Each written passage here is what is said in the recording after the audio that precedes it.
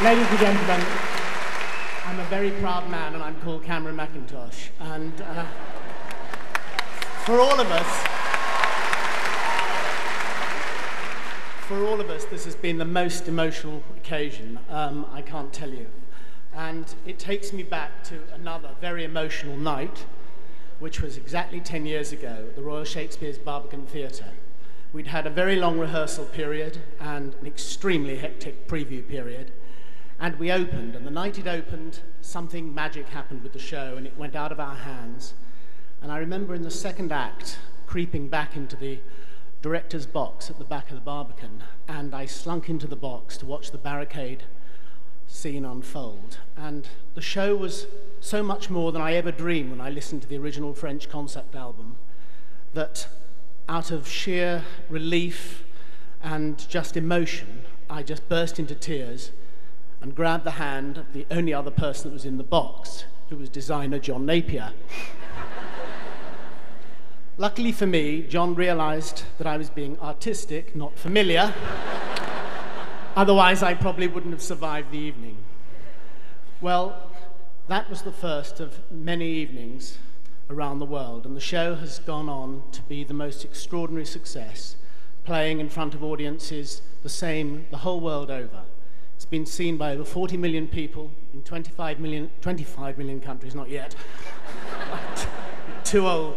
25 countries, and the reception's always been the same. I can't tell you how much that it means to have worked with all these wonderful artists. I mean, it's quite fashionable in some foreign countries to say that the British musical depends on scenery. Well, tonight triumphantly proved them wrong.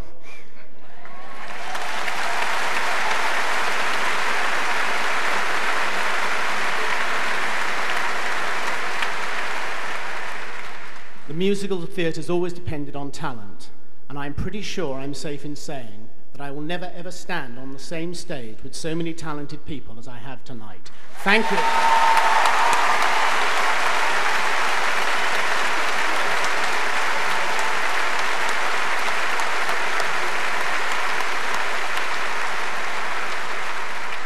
If ever a show has been made by the public, it is this one. So I thank you all for coming, and I'm so thrilled that so many people have come from representing audiences from around the world. My grateful thanks to you all. If I was going to thank everybody involved with this show, we'd be here for another decade. So I'm just going to resist, and I'm just going to say thank you, Victor Hugo, for being out of copyright.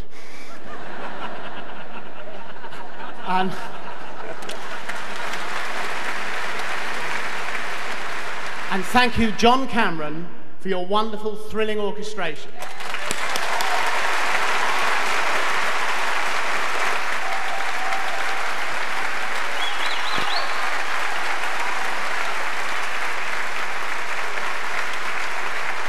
And Herbert Kretzmer for his haunting, beautiful words. Ladies and gentlemen, Herbert Kretzmer.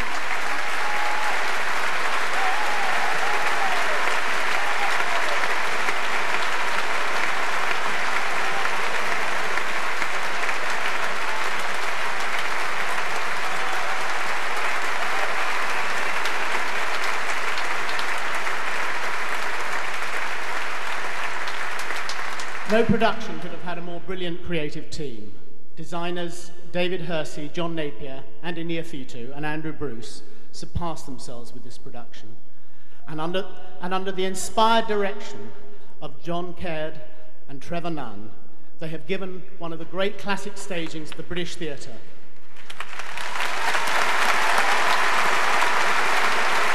Ladies and gentlemen, Trevor Nunn and John Caird.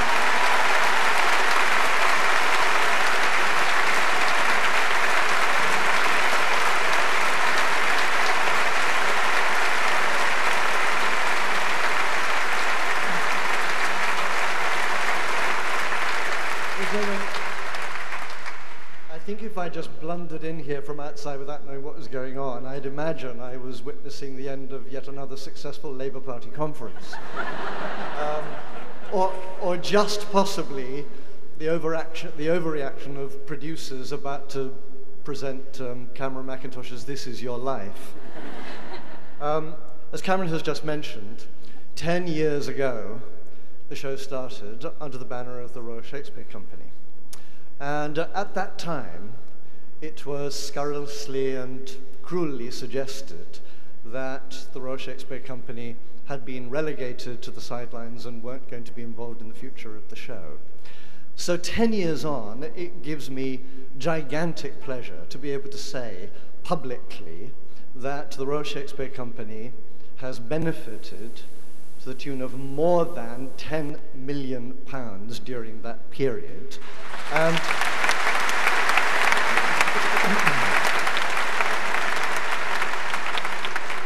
And there's a very strong likelihood that without that £10 million, we wouldn't have a Royal Shakespeare Company to go on supporting.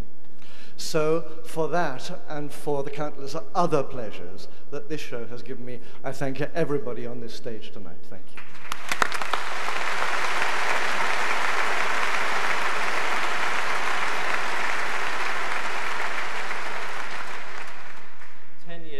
And all those wonderful productions all over the world.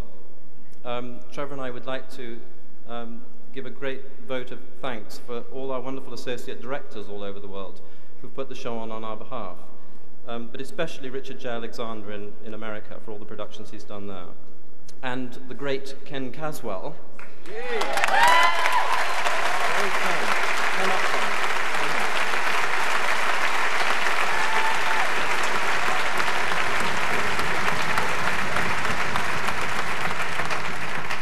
We know Ken is in the building somewhere. If he hadn't been here today, you wouldn't have seen what you saw tonight, because Ken put all this up on its feet for all of us.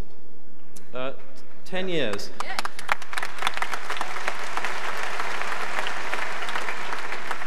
10 years on, and as Cameron says, one of the great privileges of working on Les Miserables all over the world is the extraordinary number of friends we've all made.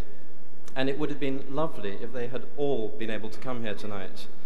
But if everybody who'd ever performed in Les Mis had made it tonight, we'd have had to take a larger arena than the Royal Albert Hall.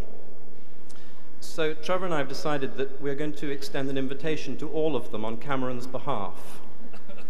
Cameron doesn't know about this yet. It's going to be a bit of a shock to him. But, and you're all invited too. And the date will be the 8th of October, 2005. For the 20th anniversary of Les Miserables in Wembley Stadium.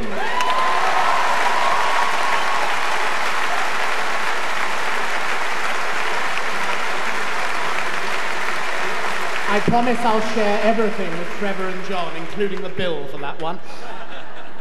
Finally, I have only one thing more to do. There are two friends of mine without which we would not be here tonight. They are, of course, Alain Boublil and Caube-Michel Schonberg.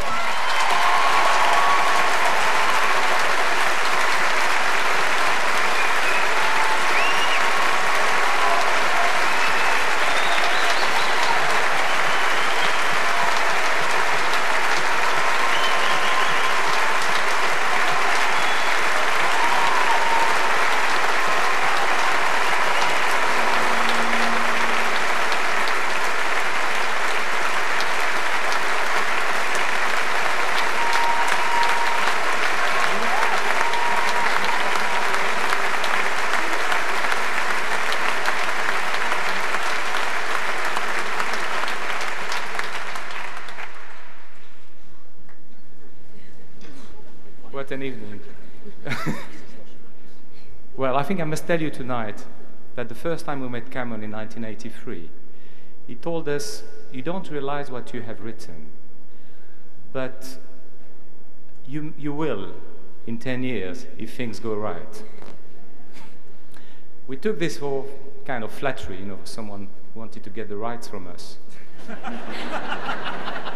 at a better price, which he did actually. But you must agree with me that tonight, his word sounds like sheer prophecy. And we are about to present you with an international surprise. And I want to dedicate this surprise tonight, this international surprise, to the man who dreamt the international success of Les Miserables and who has offered us this incredible evening, Cameron Mackintosh.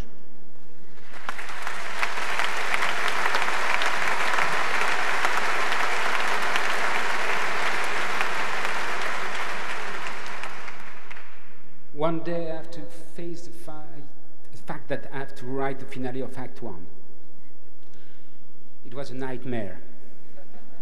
It was a huge traffic jam in my head because I have to put together all the characters of the show in only one song.